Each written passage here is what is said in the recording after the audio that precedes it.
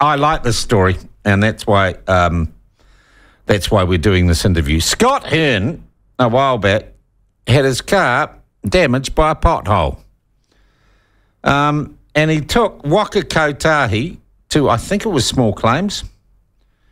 Or he used the consumer. Oh, let's just find out from Scott what happened, because it's a great story. Scott, welcome to the platform. Lovely to have you with us. When did this all start?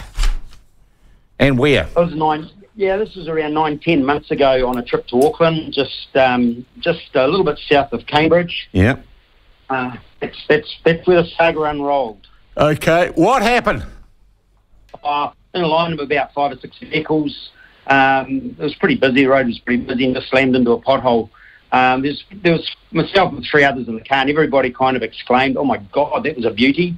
It's sort of something you've kind of become a little bit accustomed to now, I guess, on our road. This is State Highway 1, right? It certainly was, yeah. Yep. Meant to be the creme de la creme of our road. State Highway 1 was the one. Yep. What happened to the car? What was the result of hitting the pothole? Okay, so over the next 3 weeks, I was pumping the tyre up, and I thought, oh, there's something wrong here. Decided to have a look into it, and there's a big puncture wound on the sidewall of my left front tyre.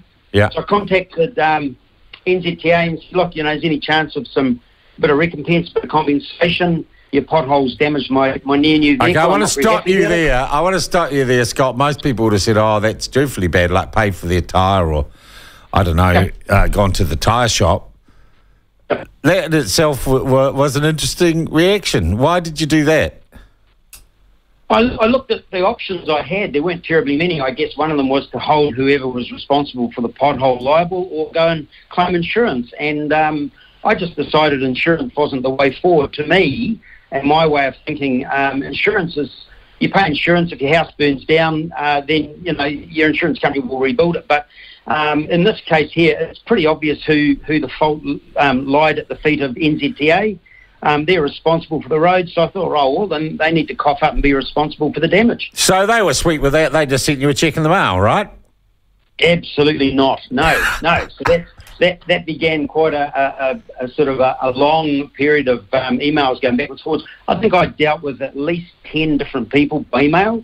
Yeah. The first thing they tried on was they passed it on to their contractor. And their contractor refused. They said they never will and never have paid out compensation for damage to the state highways. So I went back to Waka and I said, well, you guys would clearly have known that before you sent me down that path. And I said, my gripe isn't with your contractor, my gripe is with you. And with you passing the buck to the contractor under New Zealand law, that's actually a little bit illegal. You're not allowed to do that. That can be seen as contracting out of your obligations under the Consumer Guarantee Act. Yeah. So I pressed them, and I sort of hit them up, and I said, look, the car's not that old, and I'm disappointed, and I'd like a couple of new tyres, because I don't want odd-sized tyres on the vehicle. That's a very smart thing.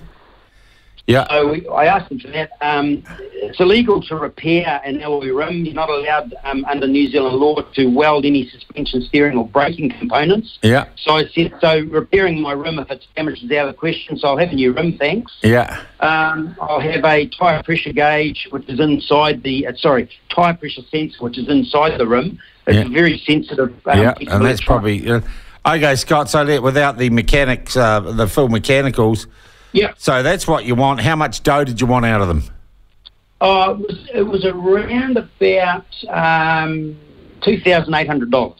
Okay, that's a guess. That's in the ballpark. And how far did you have to go to get that money out of them? Well, there was a sort of a game of table tennis backwards and forwards on our email, and I just got a little bit tired of waiting, so I probably a little bit threatening. I didn't mean to be, but I said, look, this needs to come to a resolve sooner than later. I sort of said to them, I'll give you till close of business this particular date to have a resolve that's amicable to both parties. If not, I said, you'll leave me no option but to take this to the disputes tribunal. And so that time came and when nothing happened, so I opened a claim. And how long did the claim take for you to process and get through?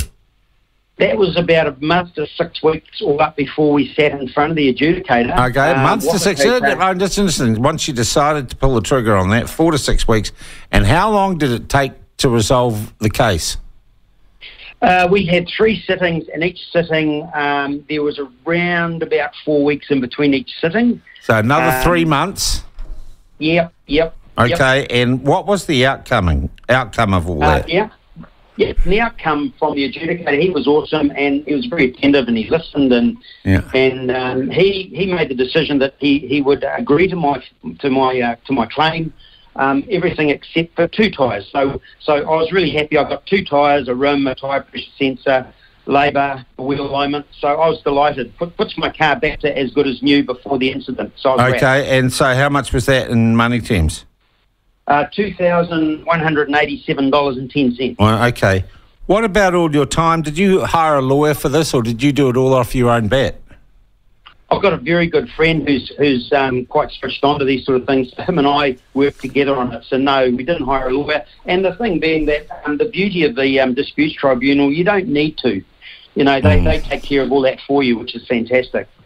Scott, and I wonder too, with this, have you set a precedent, mate? Have you opened the floodgates? I think if NZTA take on the chin the fact that their processes and systems are shockingly lacking, I would like to think that, yes, maybe I have.